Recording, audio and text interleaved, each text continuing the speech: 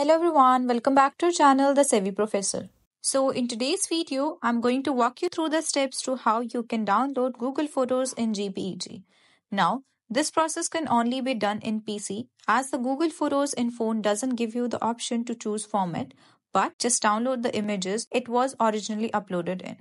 So in PC, just go to your browser, then go to Google Photos and just log in into your account. Once you are on your home page, just choose the photos you want to download. Then click on these three bars at the top right and then click on download from this pop-up menu. Once the images are downloaded, you can see that these photos have already been downloaded in JPEG. So mostly Google Photos will automatically be downloaded in JPG within your PC.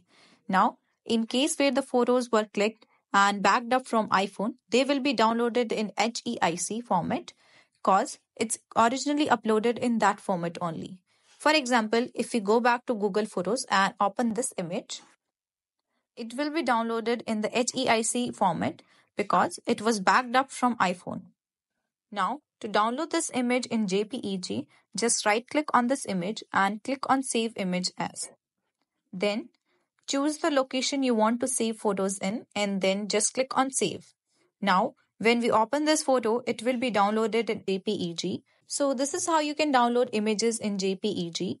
Now, the only drawback is that you can only download a single photo this way. You can't download multiple photos through Save Image As. So be mindful of that.